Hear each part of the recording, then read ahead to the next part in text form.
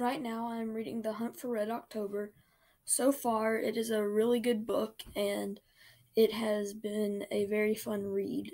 It is about it's a fiction book, but it has some nonfiction plots in it.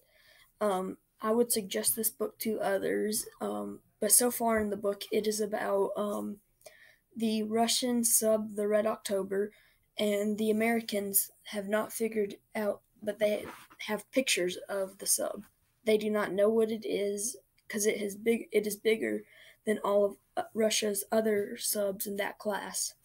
It is different in a way that the Russians hope the Americans will not be able to find it. So far in the book, I have found out about what the sub is, why it was made. I've read so far in the book that I've learned about basically every character I need, and the plot is just starting to intense. I would suggest this book if you love long books and if you like horror books. But I would not suggest this book if you do not like reading books over 600 pages.